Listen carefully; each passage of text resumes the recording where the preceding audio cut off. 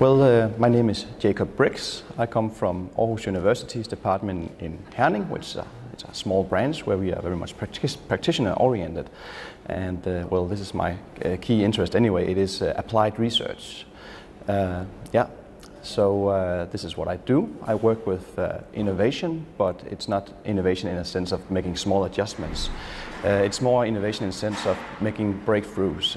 For example, creating performance improvements of 50% and above. So it is very much about approaching what we do today in a completely different way. And what are the benefits of doing that, if any? Mm-hmm. So that's what I work with. From your research, what would you believe are the reasons for change in what we do today, the way we do it in performance management? Well, in performance management and the research I've been doing for the purpose of this conference, together with Lois S. Peters from the Rensselaer Polytechnic Institute in Troy, New York, has been to put on, you can say, a new set of glasses, because if you go for breakthrough results, you don't know what the measure is, because you don't know what you're going for. So therefore, it's difficult to state if it's, are you on the right track? Is it going well? So it's an approach where we actually try to avoid having management, having the decision making, because we don't know what we are making a decision about. So we try to work with identifying the benefits of having this radical approach to innovation. And the findings we have are quite unique, because we don't look at the results of finalized projects, but we look at all the small things that happens that actually have a positive effect on the organization that occurs during the process of creating new breakthroughs. So, and actually the main conclusion, which it might seem a little banal, but the main conclusion of our paper for this conference is that it doesn't make sense to work with incremental innovation. Because if you go in a disciplined manner, that is, use a systematic approach for breakthrough innovation, all the incremental innovations are identified anyway. So going for one big project actually identifies a range of new low potential, not low potential, but incremental approaches to improving performance anyway. So, and this is a sort of a unique finding, because that gives a sort of a mandate, or it gives ammunition to decision makers who want to really try to rethink their business, because it doesn't make a difference if it's a success or not. Of course, everyone wants the success. We also know that 70% of the projects, they fail. So, but they actually don't fail, so fail is a wrong word. Because if you try to look at, as I say, put on new glasses, how does a project like that change the organization? And this is what we do, instead of looking at how the organization affects the project. So it's a kind of a new perspective and a new way of, I wouldn't say measuring, but we also like the word monitoring. So you can see how is the innovation stream boost in the organization, starting with one project that actually led or leads to 14 different projects or 31 different projects. So it is a source of a knowledge repository, because it gives you multiple new directions for improved performance. Viewing from research maybe to the organizational setting, which do you believe are the main challenges organizations face today in implementing or in using performance management systems? Well, I can only relate to my area, which is innovation management, and I mean the difficulties, especially in relation to the radical approaches to innovation, is that we don't know what to measure. You can only look at what you ask the people to do. So the key part is actually saying we need systematic approaches so we can become better at, going for something radical and accepting that we don't know what to say yes to, we don't know if it's good or it's bad, but we need to explore opportunities. Companies are measured on their exploitation, not the exploration. And I don't believe that it would be appropriate to measure, using from one paradigm, the measures of saying, well, now we have a new patent or we have a new product. That is good. But if you have a radical innovation project that could be for 5 to 6 years, well, the patents, they could emerge alongside, but the introduction of a new product, well, it would be one thing occurring rarely. And this is also, well, from the practitioner's point of view, I know that many companies have tried to make innovation hubs where they say, okay, we want to have a sort of a company within the company that are the, innovators. So they are not biased by, the ordinary way of thinking. The thing that happens is they are measured often from the other paradigm. So in practice, the companies that have started up using these hubs, they shut them down after 3 to 5 years because they cannot demonstrate the breakthroughs they are supposed to do. The big thing here is that they are not measured on the small improvements they actually also identify and create. So they are a big source of incremental innovation, but they don't measure that. And that's the interesting part, that we should actually go a step back and see, okay, what is it actually the goal that this radical activity is? I mean, what's the purpose of it and what's the goal? Well, the goal would it's growth often. In the private sector, or if it is the public sector, where I'm also very active, it is more that we want to deliver a better service, or at least just the same service with fewer resources. So we can use, human resources in a way that is more appropriate instead of, misusing them.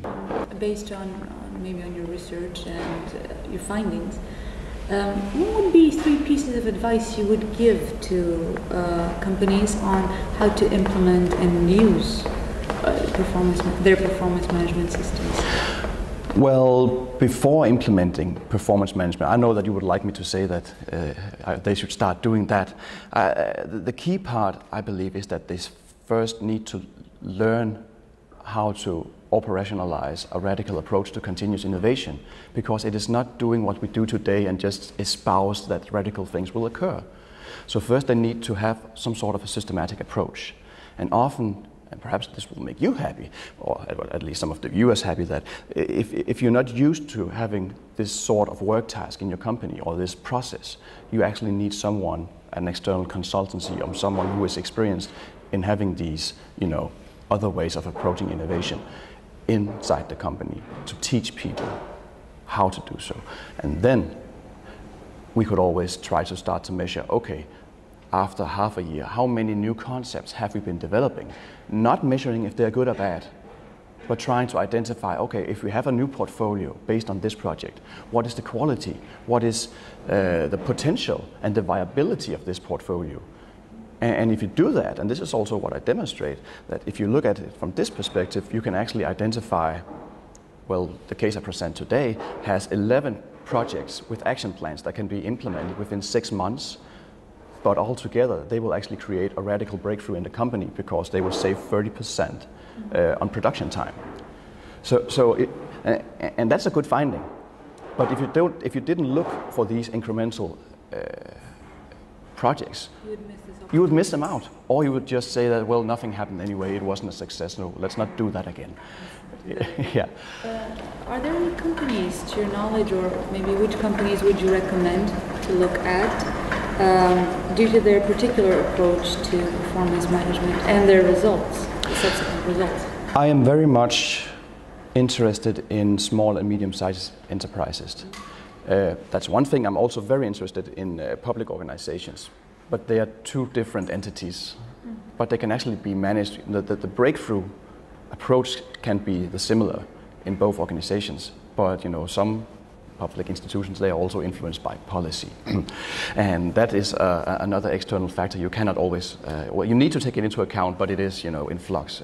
For example, in Denmark, every 4th year there's an election. So if it's a new party color in the government or in the municipalities, well, changes can occur. Yeah. Good. SMEs, because there are many of them, and they claim that they don't have the financial resources to go for a breakthrough innovation. Well, some of them don't, but I will also say that it is an assumption, because I've been looking into the annual reports of 100 different just random SMEs, though in Denmark, and a lot of them actually have a very good equity. The thing is that equity is often owned by the owner, who is also the manager, and then it becomes his private fund. And you don't want to explore with these, you just want to have this very nice and cozy. But if I can try to convince the SMEs to engage in collaboration with experienced people in doing the radical approach to innovation, then they will have an increased performance. And it will be, well, the cases I have until now all demonstrate that it will influence the production process, it will become better. I cannot say how much because I don't have the quantity of cases, but the interviews and the observations I've made, it's clear that they start to produce and manufacture faster or better. I mean, that's also a variable. Another thing is that they get this portfolio of potential new products, which are actually, some of them, quite easy to do. Other perspective could be that they take the existing product and put it into a new market with a small variation. A complete new business. So, I mean, looking at the business model, I mean, just making innovation there, it isn't easy, but it's not impossible if you do it disciplined. So you need the systematic again, and you need someone who knows to drive that systematic. What do you believe are the key trends in performance management for 2014? Well, that question, I would say it would be speculation if I answer, because my key area is not performance management. I just started to move into it because I can see that how it actually inhibits innovation sometimes, because I mean, there's always some sort of, selection, and that selection, if it's something that is with high uncertainty, it's easier to say no, so it stops. Well, I would wish that people at least think about what is it we measure and how before they make a decision.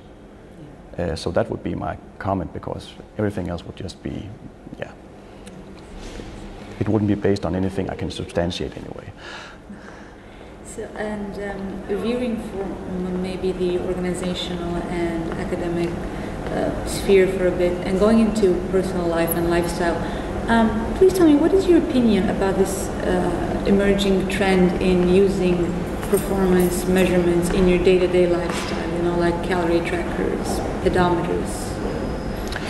I see it as, for those who do, I see it as a sort of incentive/motivation approach, but it's very much a behavioristic thing. So you can see now, okay, I've been walking these amount of steps today, more than yesterday. Hooray, I'm happy now. So I see. I mean, also in the social media, everyone everyone who goes for a run always needs to say, now I went for a run and here's the route. They don't say if it was a good run or if they saw something beautiful, or if they had any nice thoughts. They just said, I went for a run. So I mean, yes, but is it interesting data for me as a friend, or the friend type you have of friends on Facebook, or no, it isn't. But some people just have this sort of, you can say, stubbornness. They just want to say that, well, my motivation is that if I can publish today that I ran X kilometers or X miles, then people will say, okay, you're a healthy young man or a healthy young woman. But it's exploding, and well, I can't say why, but it gives a lot of data for companies, at least, if they can access it. So what do you think would be the benefit, maybe, to companies of receiving this data, speaking of what we measure? Yeah, I mean, of course. I mean, if you can use it in a meaningful manner, so you can see how the data could influence the way you have your business. Of course, to improve it, but also to find out, are there some things that we are out of, doing in an inappropriate manner. For example, where we put our marketing efforts. You can also see what people write. I mean, if you have a strong brand, you can see if there's misfit between what you think your brand is and what not only the customers, but also the potential customers and the users, or the one who just like your brand or dislike your brand. You can see, you can use that actively as a sort of, promoting the company, or at least being aware of the environment as a scanning tool. But it needs to be done in a manner that you can access the profiles, of course, and the data. And I guess that there are ways to do that. Thank you so much for your time. Yeah, welcome.